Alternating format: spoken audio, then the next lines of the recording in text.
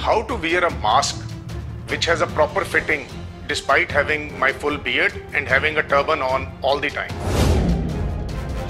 This is a piece of cloth that we use every day when we tie our beard, and in normal Punjabi language this is called a thata. So what we do is we normally wear it after we tie the beard. This is how it is done. So there's no chance of any leakage. I settle the mask on my nose and I tighten the nose pin around it. Now when I blow as hard as I can, there's no leakage of air. This is how it should be worn by all Sikhs who have a beard and who have a turban. It's just a 2-minute job, and everything that I've done is available with any Sikh who has a beard and ties a turban. This is how it should be worn by all Sikhs who have a beard and who have a turban. It's just a 2-minute job, and everything that I've done is available with any Sikh who has a beard and ties a turban. I am Dr. Harpal Singh Salli, Professor and Unit Head of Orthopedics working at Dayanand Medical College and Hospital. And the biggest challenge that I faced was because of my faith, which is I am a Sikh and I have to have full beard and I have to tie a turban at all times. How to wear a mask which has a proper fitting despite having my full beard and having a turban on all the time. So to overcome this challenge, what if I cover my hair with something which is part of my life and the air doesn't leak out? So this is a piece of cloth that we use every day when we tie our beard, and in normal Punjabi language this is called a thata. So what we do is we normally wear it after we tie the beard. This is how it is done, and this forms a very fine smooth edge all around.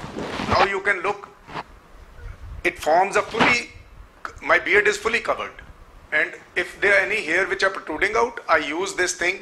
So now once this is on, the next step is how to wear the mask over it. It becomes very simple now.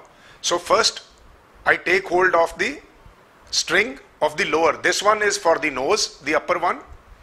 This one is for the chin. So I hold on to this first and I put it across my headgear and I put the mask on, right?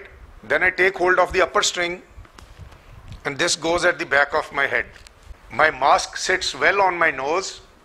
There is no leakage all around because everything is covered with cloth. There are no hair which are protruding, so there's no chance of any leakage. I settle the mask on my nose and I tighten the nose pin around it. Now when I blow as hard as I can, there's no leakage of air. This is how it should be worn by all Sikhs who have a beard and who have a turban. It's just a 2-minute job, and everything that I've done is available with any Sikh who has a beard and ties a turban. And because of this headgear, it is very easy to adjust it. All you need to do is just slide over your face. Now my face is covered. Below that, my beard is also covered, and I can easily talk to my patients. I can examine my patients without any risk. I hope now it will be clear for my Sikh brethren who have beard and have a headgear to work comfortably with full protection in this pandemic and provide healthcare to all the people to whom we serve. ਵਧੇਰੇ ਜਾਣਕਾਰੀ ਲਈ subscribe ਕਰੋ ਸਾਡਾ YouTube channel public Times ਅਤੇ notification ਲਈ bell icon ਤੇ click ਕਰਨਾ ਨਾ ਭੁੱਲੋ।